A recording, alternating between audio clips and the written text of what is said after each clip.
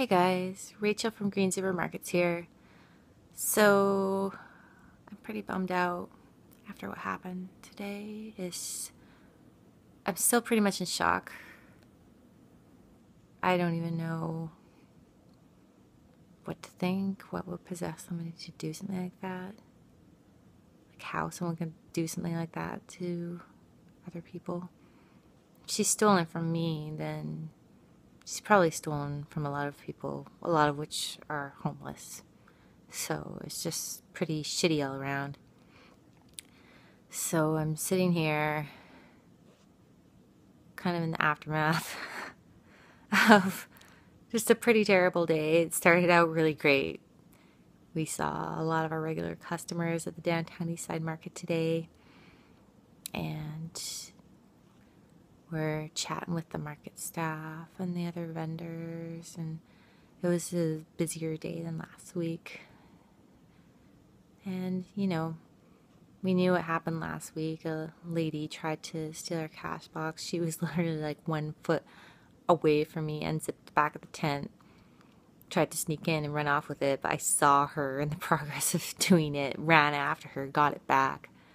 And apparently she was bragging to folks in downtown East Side about how she was going to try again and how she was going to get my cash box this week.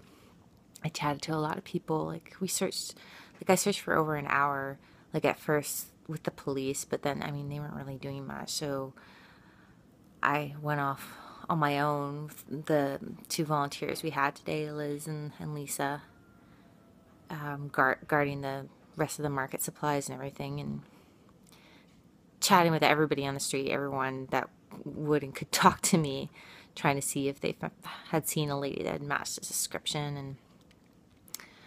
And I had leads, like people say, oh, she just went that way, like she just turned left there. I always seem to be a block or two behind her. I can never catch up. I did all I could, and I was trying to use that Find My iPhone app for the iPad, but it only works if it's connected to the internet. But if I got close enough, the personal hotspot on my phone would have turned it on. But if she's done this before, which I'm sure she has, then she would have completely powered off the iPad. So I guess that wouldn't have worked, but it was a shot, so I took it anyways. But anyways, I don't know. I just couldn't find it, obviously. She probably sold the iPad within the first 10 minutes, and then, the cash, like, that's pretty quick to spend, I guess. So, maybe we'll hear something. She's got a pretty big mouth, apparently, so she's probably bragging to everyone that will listen about what she did. Apparently, she doesn't have many friends. Like, a lot of people hate her, basically, because she's stolen from them in the past. So they're keeping an eye out for me, and they're going to try all they can to get it back. But, it's kind of hopeless at this point. But I'm just sitting here and trying to think about the good that we've done there. We've been at the downtown East Side Market since August now, and every new market location we go to, I kind of gain a new perspective, meet a whole new group of people. So one of the first people I met downtown, same as Mark, he is one of the market volunteers, and he also volunteers at one of the downtown urban farms as well. And so yeah, he and I became friends. I see him every week, even if he's not working at the market. He always stops by and greets me with a smile and asks how I'm doing. And I heard a bit about his story and how hard his life has been, and I've heard many other similar stories. And we've had people that say, you guys are crazy, like, what, you're so out of place, why are you down here, like, what's the point? And just because something is hard, are you just not going to try? That was always my attitude, and the attitude that I think our volunteers who are so loyal and supporting us shared, right? That's why they kept coming back week after week. We have some volunteers who for nearly a year now have been coming pretty much every single week. Like, it's just pretty crazy how dedicated they have been to this project. And, you know, people would say, oh, you must do pretty well here. But it's like, well, you know, none of us make any money off of this. Everybody's a volunteer, including me. Like, I work more than full-time hours on this. I haven't been able to get enough funds into the market to take any kind of wage yet. It's been nearly 2 years, still no wage, still trying to like shoot for the dream, right? Make this into a career. Like, it's kind of really been an integral part of my life journey so far. Anyways, we've been down there, and we've had our ups and downs, and we've had our hecklers, and we've had our fervent supporters, and people who I think we've convinced to support us and to support the street market in general, which has been rewarding. And you know, one of my friends and also our volunteers, Carlene. You know, I was kind of chatting with her about this a little bit online, and I'm saying, well, you know, at this point, I really don't see how we can go back there. If this lady stole from us, what's to stop her from just trying every single week? I mean, it's incredibly quick. You turn your back for even 5 seconds. I mean, she was obviously stalking us. Like, she was watching and waiting for the exact right moment. And she's just like so quick, and she lives nearby. We know where she lives. She lives in Blood Alley, which is a nearby SRO in the downtown east side. After chatting with multiple people, which the police weren't even doing, and I was taking the initiative and doing, found out like where she lived. Nobody knows her name, unfortunately, probably because they hate her guts, but that's another story.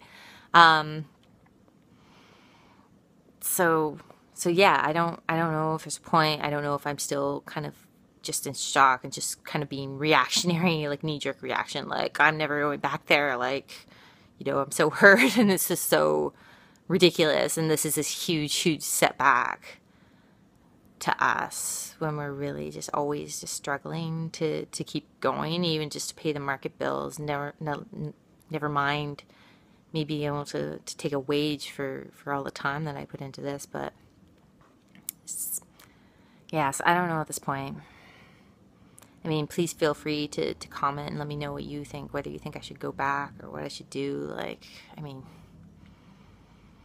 my brain's not even working right now. I'm just kind of at a loss. And I mean, right now, I'm just kind of focused on the only consolation that I have right now, and that is basically this huge bowl of chocolate ice cream with berries from our market.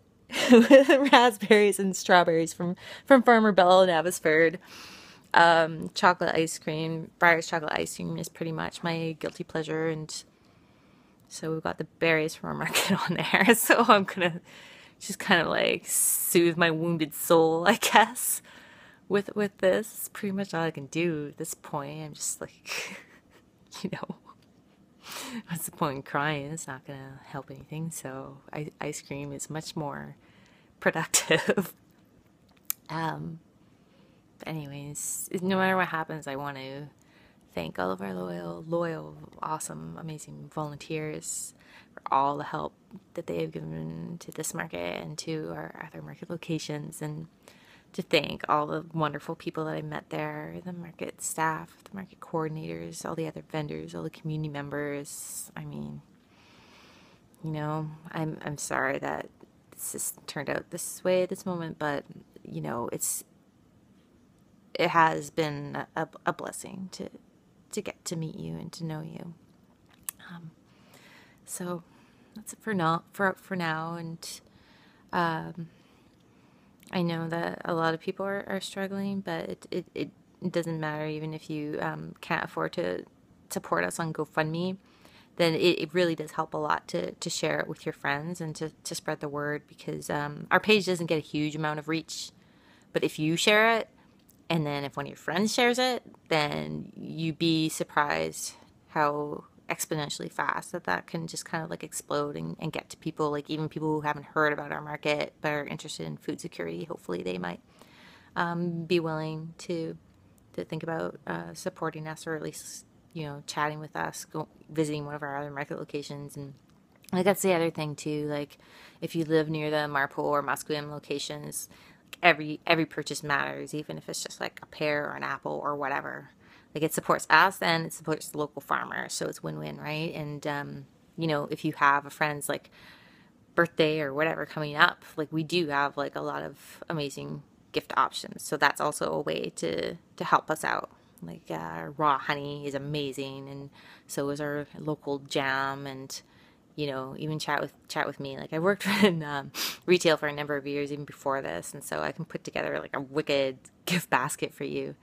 You can also purchase gift cards from our website or in person. It's a little cheaper. You save the PayPal fee, so that you can even just like gift that to a friend, or give it to someone you know in the community who would need it, who could use some more fresh food in their life. But thanks, friends, and thanks for watching. Stay in touch. I'll be in touch again soon.